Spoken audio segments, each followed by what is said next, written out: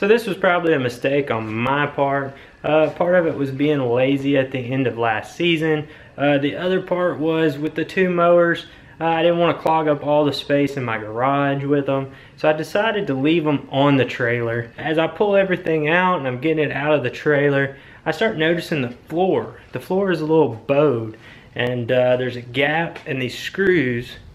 You can see this gap right through here where the floor is lifting up, and then I don't know if you can really tell that there's that little sunken in spot, but I'll try to get it here. The other problem I'm having with these is the screws will start to back out of the trailer, of the floor. I have tried to, you know, tighten them up and tighten them up. I've tried to put Loctite in there.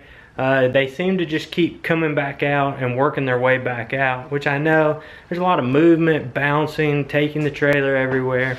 It's gonna happen over time. You guys have a way that y'all are keeping those in there, just some way that I could get it better and make the floor actually stay on there. I know there's really no way to fix the bow in the floor without changing it out, putting a new piece of wood in there. I understand that that's probably just messed up now.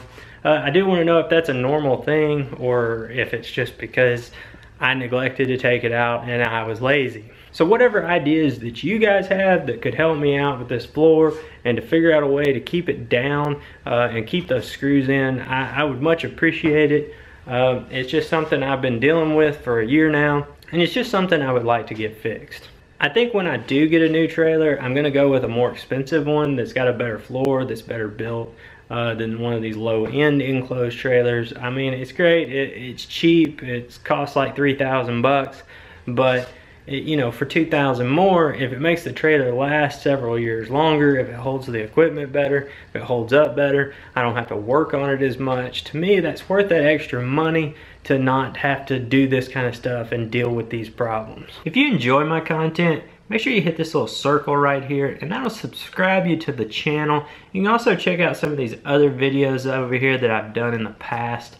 Also, I'm very active on other social medias like Instagram and Facebook, and you can find links to those in the description.